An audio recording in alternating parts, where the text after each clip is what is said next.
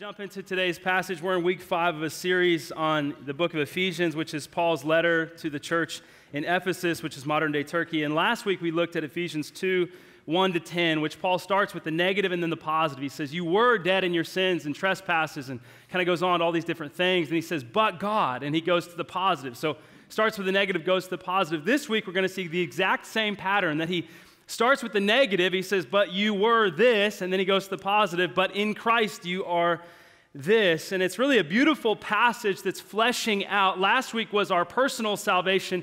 This week is actually exactly what we just talked about. It's what God has done in joining us to his people. So last week was about what he has done in joining us to his Son and our personal relationship with God. And this week it's about what he's done in joining us to his people and our relationship with one another. It's a beautiful, rich passage. I'll tell you this, I'm not going to be able to do it justice in 30 minutes.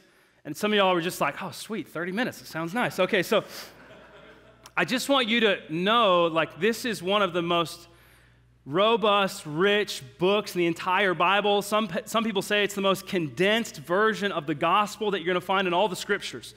And so I would encourage you on your own time, be reading, be studying, be praying over Ephesians, that God would reveal to you the mysteries and the wisdom and the glory and the beauty that is found in this book, in this letter to the church in Ephesus. With that being said, will you stand with me to honor the reading of God's word?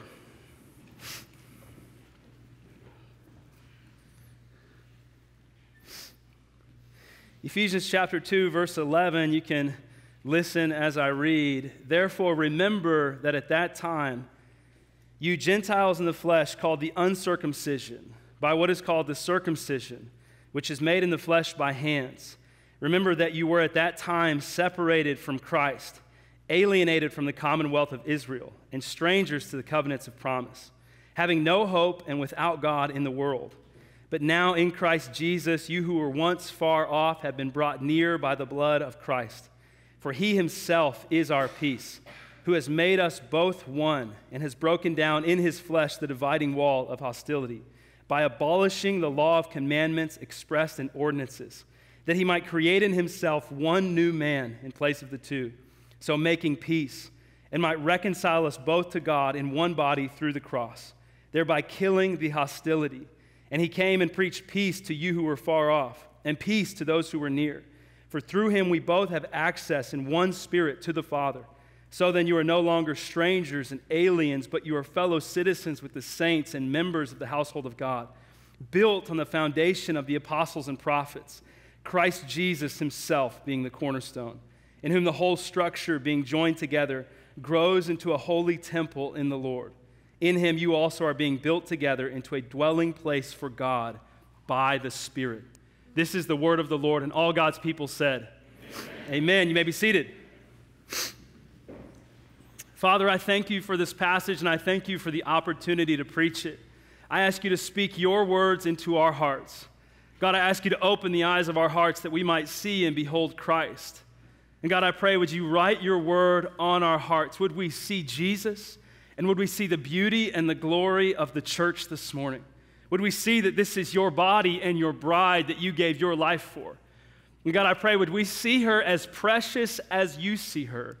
And would we see the privilege and the honor that it is to be associated with and counted with your people, that we're a people of your presence, a holy temple, a priesthood, that we're citizens with the saints. God, I pray, would you open the eyes of our hearts and open our minds to understand and behold and lay hold of these realities in Christ and in our life. I pray as we walk out here today that something about us would be different because of the work of your word in our hearts and our lives. And all God's people said, Amen. Amen. So as I said, it's the same structure as the previous passage. Matter of fact, Paul begins with the negative, verses 11 through 12, and then he goes to the positive, verses 13 to 22. And he goes for the before, who you were before Christ. He goes with the past tense, which is beyond you. It's past you. It's before where you're at now. He says, this is who you were. Turn to your neighbor and say, you were. And then he goes to the present tense. He says, this is who you are. Turn to your neighbor and say, you are. You are. If you want to get real crazy with it, say, you is. To fully understand who you are, you first must remember who you were. And anytime you see a therefore in the scriptures, you should go back and figure out what it's there for. Okay, so therefore, verse 12 is connected to, or verse 11 is connected to verses 1 through 10 that we looked at last week. So I want to start point number 1 with who we were before Christ. If you're taking notes, write that down. That's your main header, and there's going to be some subheaders, who we were before Christ. He says we're Gentiles. That simply means that we're not Jews, that we're not in the promise of God. We're not with God's people, the Jewish people. And he says that we're the uncircumcision, not like the circumcision. This is something man does that God initiated. It's an external action to confirm an internal reality of faith. And so Jewish boys, eight days old, would be circumcised. Okay, I actually interviewed a Jewish rabbi a few years ago when my son was being born, kind of asking him about circumcision and how he does it. And I said, when an adult male converts to Judaism, what do you do if he's already circumcised? And he said, we still have to draw blood. Some of y'all thought our membership process was hard. You know what I'm saying? Like, we ain't doing that, okay? So a Gentile is simply a non-Jew. Reality check, we're all Gentiles, okay? So he's talking about us. We're separated from Christ. That's point number 1. If you've ever done a long-distance relationship, you know how challenging it is to do a relationship across a long distance. Well, God is in heaven and we're on the earth, and there's a wall between us, which is the wall of our sin, and we have been eternally separated from him. Some people do it like the Grand Canyon, a great chasm, like you're on this side, God's on that side, and there's nothing that can get you across. It's literally eternal death to eternal life, and you cannot bridge the gap.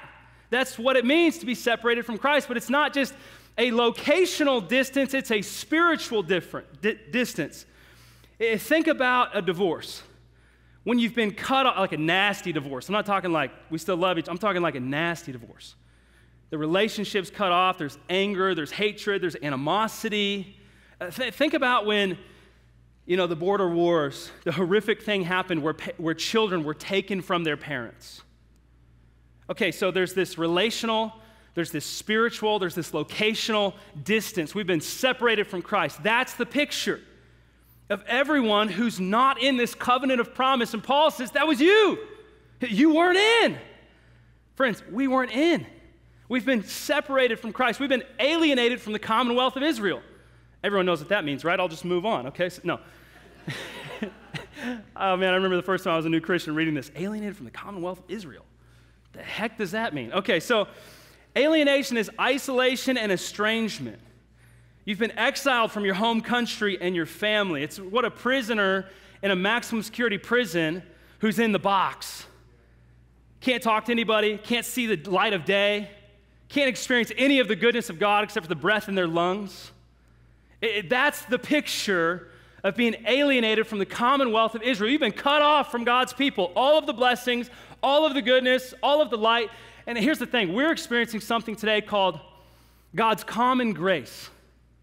God's common grace, which means the righteous and the unrighteous, the rain still falls on them.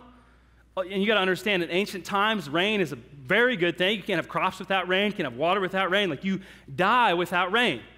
The rain still falls on them. The sun still shines. There's still the covering of trees to protect you from the heat of the sun. Like, there's this common grace that every person receives. Well, in eternity future, when Christ returns, there will no longer be common grace. We will be cut off, if you're not in Christ, from every good and perfect gift from Father above. We were cut off. That's the state of where we were. We were strangers to the covenants of promise. God has made promises to his people for all history. He promised to send a Messiah or a Savior who would pay for our sins with his life, who would die on a cross, who would rise from the dead, who would lead his people forward in flourishing and life and victory. God promised a Messiah. He promised to redeem his broken world, to undo all that Satan did in sickness and death and evil and injustice. God promised, I'll undo all that. He promised not only to pay the price with the Messiah, he not only promised redemption, he promised restoration. That one day God would be with his people and we would be with him and all would be well in the world. It's called shalom. It's perfect peace with God and man and mankind with one another. But our state was we were strangers to that covenant. We knew nothing of that promise. We had no ounce of we couldn't partake one little bit of that promise of God with his people. You tracking with me? This was a negative, horrific, dark, deadly state that we were in. Imagine when you're scrolling Instagram and you're seeing everyone else's highlight reel. The incredible marriage and the loving spouse and the husband that just dotes on his wife and the kids that seem to be happy and obey. What miracle is this that I'm beholding? You know, when you're scrolling and you see the nice car and the nice house, the vacation you want, and you just want in on it, but it seems like you can't get in on it because your life is so different. Well, first of all, reality check, it's their highlight reel, not their real life. I wish they'd post some pictures of all the other junk. When they were fighting and yelling, you better smile for this picture, you know, like, it's the highlight reel. When they were talking about divorce before they took the family picture, so everyone would think it's okay, but really behind the scenes, it's a mess. Some of y'all are there right now, and I want you to know we love you. There's no judgment, but God wants to help you. You can't get help unless you get in community. That's why we do small groups, because you need to get people around you to step into your moment and help you. If you don't take off the mask and get real, you're just going to continue to destroy and unwind all the good things God's trying to do in your life. But if you get real with people and confess your sins, as James 5 says, and get help with your situation, God could step in and redeem that thing, and he'll do the thing you thought could never happen in your life. And that wasn't in the notes. I just feel that for some people in the room. You got to get in community. You got to get the mask off. You got to get real with some people.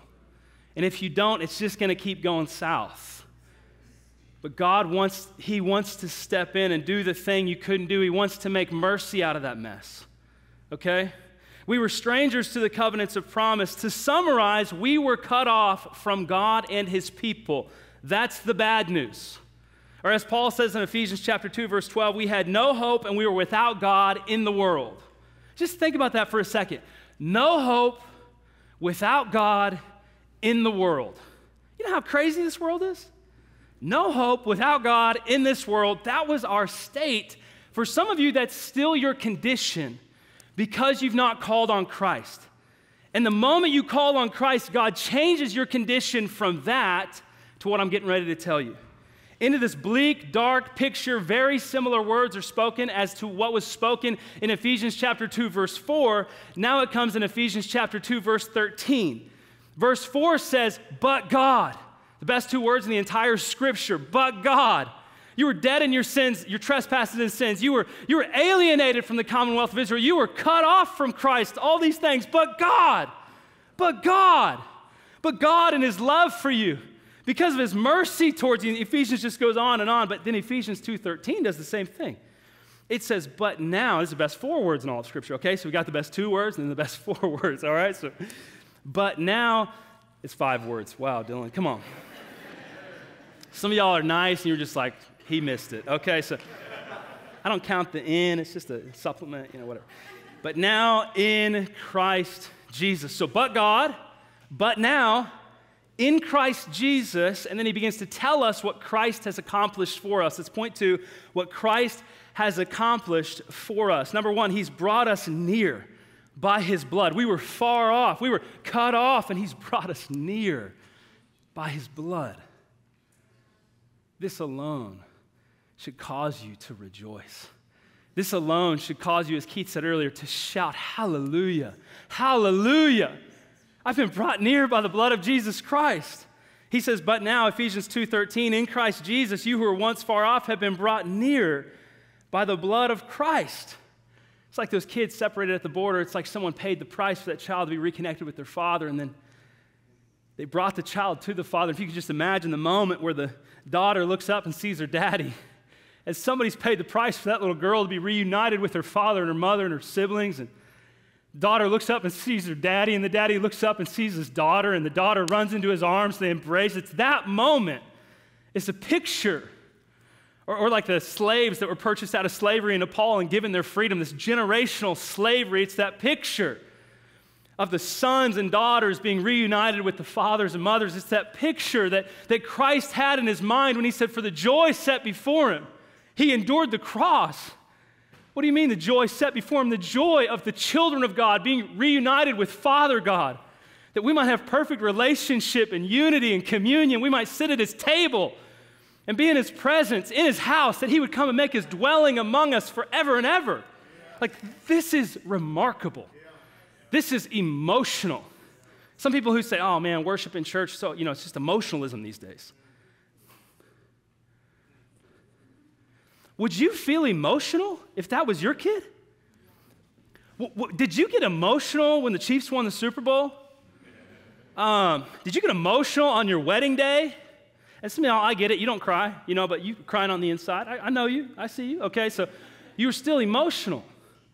How much more when we've been brought near by the blood, the blood of Jesus Christ? What does that mean? It's not like blood in a cup. It's not our little communion cups.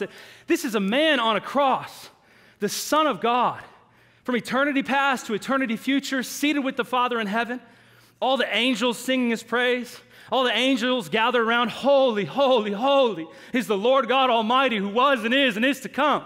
I mean, just all the praise, all the glory, all the goodness, all the love of the Father, the Son, and the Spirit. Perfect community, perfect unity, perfect love for all eternity. And he left all of that to come and put on flesh and dwell among us and dwell amongst the stench of our sin and the stench of our brokenness and the stench of this world that's been corrupted and polluted by sin.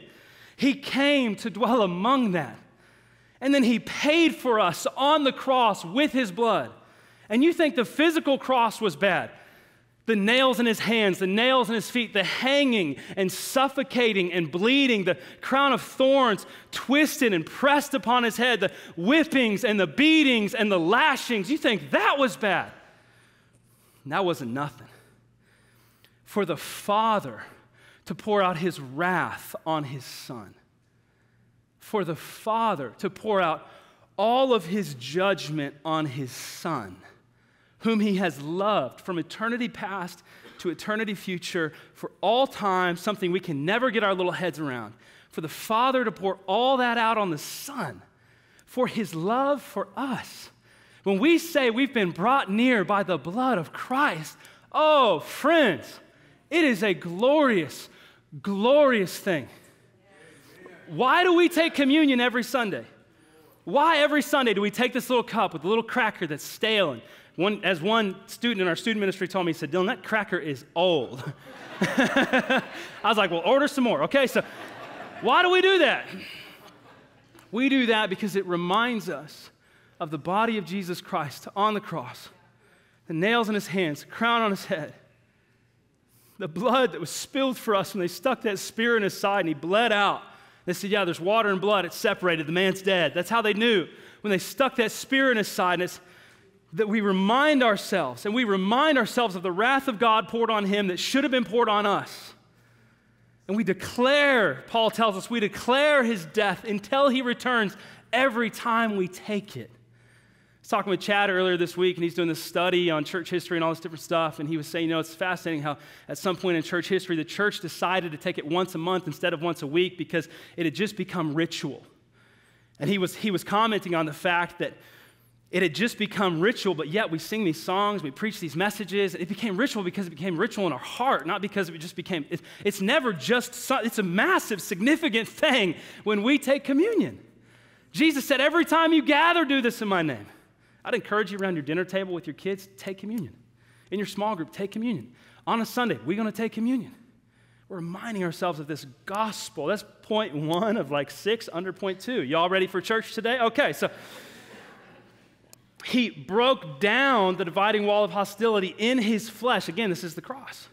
For he himself is our peace, who has made us both one and has broken down in his flesh the dividing wall of hostility. This wall that stood between us and God, this division that stood between one another, Christ has torn it down by tearing apart his flesh. When we wanted to say to one another, I hate you, I want to kill you, I'm done with you, when we refuse to forgive, when we get angry in our hearts, when we live under a spirit of bitterness, when we want to be mad at the world and at God, Jesus says, don't kill each other, kill me. How great a love with which he has loved us. He broke down in the dividing wall of hostility in his flesh. He created one new man in himself in place of the two. So you had Gentile and Jew, massive categories of all people for all time throughout all human history. Gentile and Jew until Christ came. I'll read it to you and then I'll talk to you about it. By abolishing the law of commandments expressed in ordinances, this is the law of Moses, that he might create in himself one new man in place of the two, so making peace. Okay, commandments and ordinances, that's meat, that's prayers, that's food, that's calendars, it's new moons. It's all the laws, the 613 Jewish laws, and the traditions of men that were stacked on top of that. Paul's writing and saying he tore all that apart. Actually, he fulfilled it in himself, and he tore down the dividing wall, saying you couldn't get in and you could get in. Matter of fact, if we have that picture of the temple, can we show that? Okay, so this is a blurry picture. My apologies, but this is the Gentile. Where are we at? Okay, this is the inside of the temple. So over here and over here, there's this big open space. This is the Gentile court. Matter of fact, there was an inscription written right here and right here on the entrances that says, the man who enters this court, the court of the Jews on the inside here, the man who enters that, he's responsible for his own death. That's how great a separation there was. And then you had the court of the priest, and then you had the Holy of Holies. And that's where the great high priest went once a year to make a sacrifice for all the people, for all their sins. And that the blood of an animal would take and cover the blood of the people, just like Jesus went once and for all to the throne of God and died in our place for our sins, that his blood might take our sins away for all time. And so there could not have been a greater division. There were two, you can remove that, thank you. There were two groups of people. We're really good at making division. God's really good at making unity. What's our version of that? We've got this worship style and this worship style, this church style and this church style, this preaching style and this preaching, and this is bad and this is good, and this is bad and this is good, and this is bad. We are so good at making, now there's things God has revealed in his word that we should do, right? Like we should worship him in spirit and in truth. It shouldn't just be emotionalism.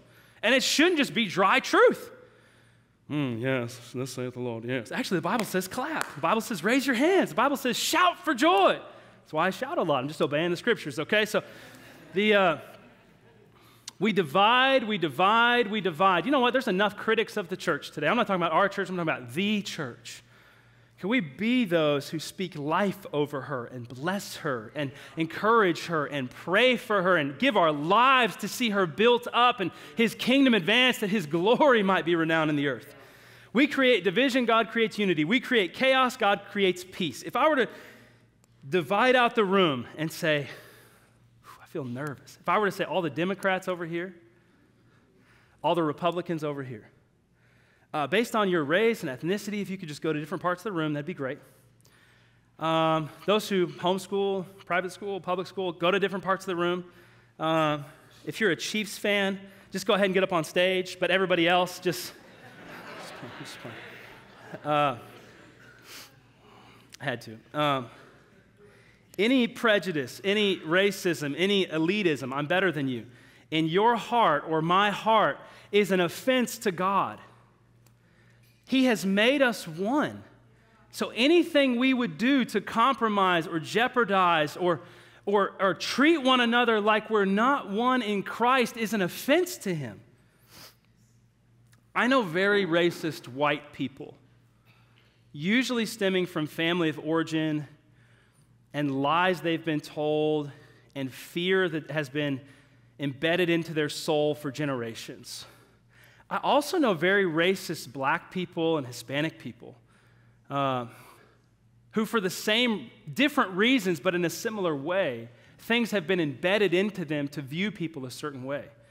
Like my friend in St. Louis, who when he was in high school was driving home in his own city, and the police pulled him over, and I love police officers. The police pulled him over and told him to get out of his car, said they were looking for drugs, and he had just gotten a brand new car, panels put on the inside of his car. He was really excited about them. And they ripped the panels off and destroyed his car for no reason in his own city as he's driving home. And I could tell you story after story after story. So a couple of years ago, you've got all these things hitting the news, George Floyd, all this different stuff. And people start saying Black Lives Matter. And a lot of people start saying, that's terrible, all lives matter. And there's this huge debate and this huge fight. Just to say, the organization Black Lives Matter doesn't stand for Jesus or kingdom or Christianity, so I can't get behind that organization. But this statement, all this division, all this hatred, all this anger, similar people who are saying babies' lives matter. As Christians, from the womb to the tomb, all lives matter, yes. But sometimes when there's an injustice done against a certain group of people, it's important to say, hey, check it out, y'all. Their life matters. And some of you just went, oh my gosh, this is a liberal church and he's gone woke. Run! Get the kids out! This house is on fire. That's not true. I believe things that offend Democrats and Republicans, so everyone gets to hate me, okay? So, because I believe the Bible. And actually, as a Christian, you should too. You should too. And do it in love with grace and truth. But can I just say, we have to acknowledge the pain in the room. Can I acknowledge the fact that Hispanics have been left out of the conversation? That Spanish speakers are looking at the black-white conflict saying, what about us? There's been a lot done to us. And there's white people who are raised in poverty, in crime, in broken homes that are saying, man, I know you're saying I'm privileged and I get it. There's some ways I am, but there's other ways like my life's a mess and I need God. We all are sinners in need of a Savior. Can I get an amen on that, church? Okay. We're on the same page with that. Okay. To really build this one new man, this beautiful thing that Jesus has bought with his blood, we have to lean in to listen to each other. We have to lean in to understand. I was ignorant of it until I was about 22 years old, and I was pastoring a church. There's a bunch of black people in my church, and a kid got murdered, Michael Brown, in St. Louis, and I'm pastoring a church in St. Louis, and I started to ask, hey, tell me about your life. And I heard things that I was like, how is that possible that you've experienced that, and I've never even heard of this stuff? I was ignorant to it. The only way we're going to learn and grow and experience unity is if we lean into each other. And can I just encourage you, don't be the one who waits for someone else to lean in, but go lean in yourself. And if you're like, well, man, I've experienced a lot of injustice and a lot of pain, and please run to the Lord and get healing, and please run into this community, and I pray this community is a place of healing and understanding for you, but also please run and try and understand the other first. Because if we seek to be understood before we seek to understand, none of us are getting anywhere. But if we do like Jesus and we listen more than we speak, we're quick to listen, slow to speak. If we do that, and by God's grace, something beautiful can happen in this house. Can I get an amen? Amen. I just need it to help me. Thank you for that. I want to say if you're an interracial couple, there's some people who would say that's bad. In this house, we say that's beautiful. That's one of the most beautiful things I've ever seen. It's the coming together of people from different cultures and ethnicities and races and seeing this unity. It's a little picture, it's a mini picture of what Christ is trying to build in his church. Where in Revelation it says every tribe, every tongue, every people, every nation gathered around that throne singing praises to God. It's a beautiful thing. Ephesians 4, 2-3 says, with all humility and gentleness, with patience, we're bearing with one another in love. This is what our community is meant to look like. We're eager to maintain. Turn to your neighbor and say, maintain it. Maintain it. The unity of the Spirit and the bond of peace. Notice he didn't say create it. He didn't say you got to create unity. No, Jesus did that on the cross with his blood. He's called us to maintain unity. So we recognize he's already paid for it. I have a friend, his wife, he was pastoring a church in Joplin for 40 years, and his wife, amazing woman of God, brilliant mind, and they've got a whole bunch of kids. I don't even know how many kids, 6 or 7. They got a bunch of kids. More than I can count and more than I'll ever have, okay? Just put it out there. So, and her kids were fighting one day. They were arguing. And she stopped them. And she got firm, like the husband was like, oh, no. And she said, don't you dare disrupt the peace that Jesus Christ bought with his blood over this house. And I was like, oh, okay.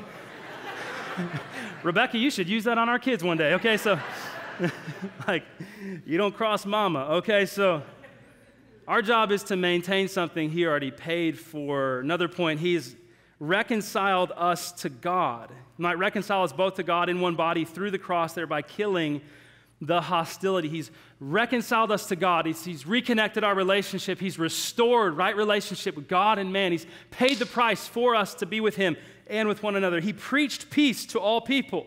He came and he preached peace to you who are far off, that's the Gentile, and to those who are near, that's the Jew. This peace, it's God's perfect relationship with God and man. It's God being reunited with his people. In summary, Christ has created one new man in himself. And then he goes on, he says, now we are members of God's growing family. If you want to point number 3, so who we were before Christ, what Christ has accomplished, and now who we are. We are members of God's growing family. This is who we are in Christ. A couple things I want to point out to you, and then we're going to receive communion together. He says, verse 19, so then you are no longer strangers and aliens. You were that, but you're not that. You are fellow citizens, underline that, citizens, with the saints, underline that, saints, and members, did membership recognition this morning, but this is membership in God's house, the Big C church, and members of the household of God. So you're citizens, you're saints, and you're members. This is who you are. You're citizens, not of this earth anymore. Your primary citizenship is not on earth. It's in heaven. I'm going to Nepal later this year. Got to have a passport for it. I'm going to be in Nepal, visiting Nepal, not speaking Nepali because your brother can't figure that out, but hanging out with Nepali people, eating Nepali food. I'm going to be there, but I'm not a citizen there. My citizenship is here. In the same way, God says, I've sent you into the world, but you're not of the world. You're not a citizen of this world. You're a citizen of heaven. We talked about that in Ephesians chapter 1. That we're seated with Christ in heavenly places. That's where we are. That's where our citizenship is. Yet we're visiting here short term so that we might preach his gospel and fill the earth with his glory. We're citizens. We're saints.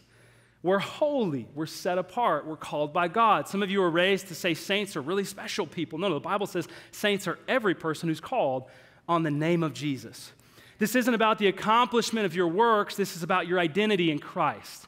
It's what he's done, not what you do, that makes you a saint. We're members of God's household or God's family. This comes from his paternity as our Father. And it's beautiful, glorious, and good. God is your daddy. He's your papa. He's your Abba. Abba. Father. Daddy. That's who he is for you. He provides for you. He protects you. He brings his presence into your life. One day he will come down and say that his home is with you and you with him. When the heavens comes down upon the earth and there's a new heaven and a new earth, you'll be with him for all eternity. He is working night and day to make that happen. Built on the foundation of the apostles and prophets, Christ Jesus himself being the cornerstone. Built a deck at my last house. I learned on the first deck at my house before that there's 2 things you have to get really right. You have to get the footings right, in the right place. You have to get the deck framing square. If the framing's not square, everything else is a nightmare. If the framing is perfectly square, everything else is easy. Okay, I've never built a stone structure, but this Jesus as the cornerstone, they're referring to the architecture of the day, and they're saying this cornerstone, I'm told, every other stone is built around it, just like the framing on my deck. Every other stone is built around it. And the size and the shape and where it's positioned, that cornerstone sets up the structure for the entire rest of the building. And if that stone is perfect, everything else works. And if the stone's not perfect, nothing else works. Jesus Christ is your cornerstone.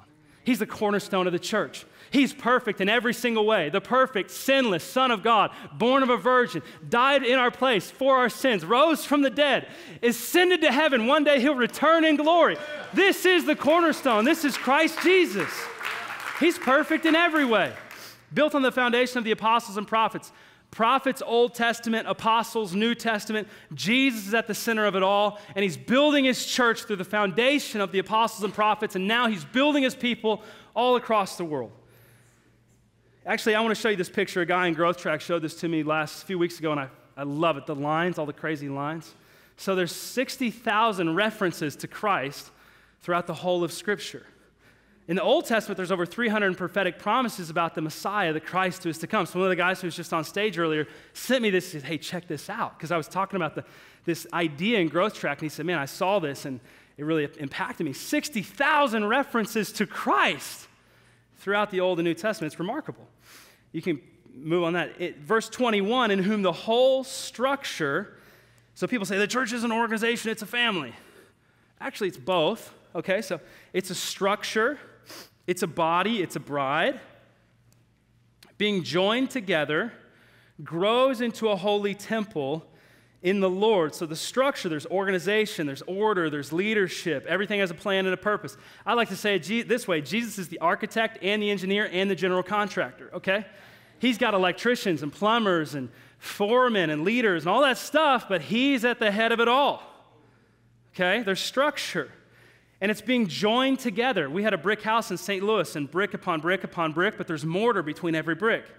Jesus is the mortar between every stone. The mortar is just like the concrete filling. Some of y'all are like, what's mortar? Okay, so it's not glue. It's like concrete, but you pour it in there, and then it connects all the bricks, okay?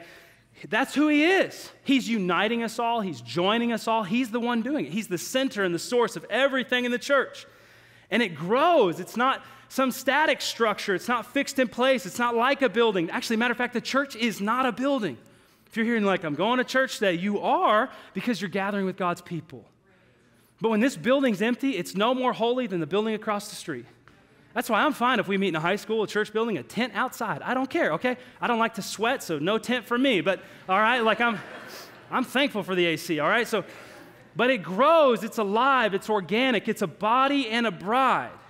Ephesians 4:15-16 tells us how it grows. It says, every joint with which it is equipped, when each part is working properly, my job is to equip you, your job is to do the work of ministry. When each part is working properly, playing its part in the body of Christ, it makes the body grow so that it builds itself up in love. How does the church grow? We all play our part. That's how it grows. And we're being built into a holy temple. I don't have time for this, but the New Testament temple replaces the Old Testament temple. The Old Testament temple that I showed you, where God's people would go to meet with God's presence and have made sacrifice for their sins. The New Testament temple, Jesus said he would tear that temple down and rebuild it in 3 days. And people said, what? Took our forefathers years to build this. Got all mad and they killed him, okay? That's what happened. Jesus said, I'm going to tear down that temple and I'm going to rebuild it in myself, resurrected 3 days later. He's the temple and he's made us into temples. And together we're a temple. What is a temple? It's a place where God's presence dwells. So before, in that room, that Holy of Holies, there was a box called the Ark of the Covenant. That's where God's presence was. Well, now there's not a box, there's a person. And God's presence is in you. And when we gather together there, he says, there I am with them when they come together. When my people are together in my name, there I am with them. There's something special about gathering with God's people. That's why the author of Hebrews says, do not neglect gathering together as some have done. Some people said, I'm spending the whole summer at the lake. I don't want to see God's people. I want to see a beach. And God said, don't neglect that. Go to the lake, but then come back and gather with God's people because it's so precious and special to be with his people. Ephesians 2:18, for through him we both have access in one spirit to the Father. We have access to God through what Jesus Christ has done on the cross. I'm out of time. I can't get into the rest of it. Will you stand with me to receive communion together? If you're here and you've never begun a relationship with Jesus Christ, I want to invite you to start a relationship with him today. It happens through faith in his name, in his death, in his resurrection. The Bible says that if you believe that God has raised him from the dead and you confess him as Lord, that you will be saved. Over the last few weeks, we've seen 17 people commit their life to Christ or recommit their life to Christ or say, I want to be baptized in this house. Praise God for that. Amen. That could be you today. Today could be the day for you to call upon the name of Jesus. Today could be the day for you to say, God, I want you to come and change my life, to forgive me of my sins, to make me alive in Christ, to help me walk in relationship with Jesus. And it happens not by anything you do, but by what he has done for us. Because we were dead in our sins and because he's made us alive together with Christ. And that can happen for you today if you simply call on his name. It's not about anything you do. I had the privilege of leading one of our youth to Christ the other night, and I explained it to him like this. I said, you know, the light switch is off in your life. It's darkness. And you want to go around and clean it up and get everything right and settled and organized, but God in his love for you says, don't worry about all that. You don't have to clean the room up first. You don't have to clean your life up first. Just let him in. Turn the light on. Let Christ come in. And when Christ comes in, Christ will clean up the mess. He'll love you. He'll forgive you. He'll change you. Just let him in. Surrender to him. Give it all to him. And he will do more in your life than you could ever imagine. And today just may be that day for some of you. And if it is, it would be the honor of my life to help you, to just hold your hand and walk with you as you give your life to Christ. So I want to encourage you, if that's you, pray this prayer. If you're coming back to God today, maybe you've known him, but you've walked away from him. And today is a day where you return or recommit to him. Pray this prayer with us. And if you pray this prayer, just mark it on your card and let us know. That card on the seat back in front of you. Because our team would love to help you take your next step and get strong in your faith. But the first step is today, and it's simply praying this prayer. There's no power in the prayer. The power is in the faith in your heart and the surrender of your life to Jesus as Lord. Close your eyes, bow your heads with me. Let's pray it together, church, every single one of us. Father, thank you for your Son, Jesus Christ.